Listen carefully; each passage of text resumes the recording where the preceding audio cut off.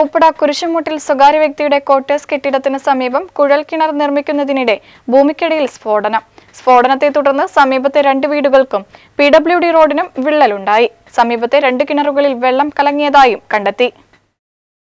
പോത്തുകല്ല് ഉപ്പട കുരിശുമൂടിൽ സ്വകാര്യ വ്യക്തിയുടെ ക്വാർട്ടേഴ്സ് കെട്ടിടത്തിന് സമീപം കുഴൽക്കിണർ നിർമ്മിക്കുന്നതിനിടയിലാണ് മണ്ണിൽ മർദ്ദം അനുഭവപ്പെട്ടത്. എന്നാൽ പ്രവൃത്തി നിർത്തിവെക്കാൻ ഇവർ തയ്യാറായില്ല.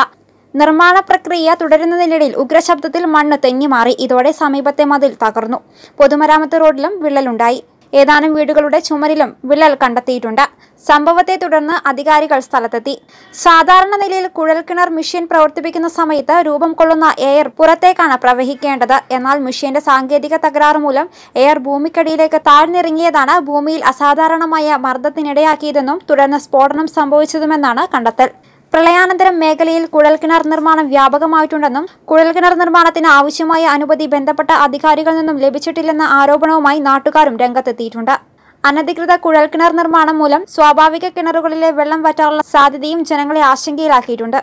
ഇതിനെ തുടർന്ന് ആവശ്യമായ പരിശോധനയും അന്വേഷണവും ഉണ്ടാകുമെന്ന് ബന്ധപ്പെട്ട അധികാരികൾ അറിയിച്ചു. News bureau, Pothukal.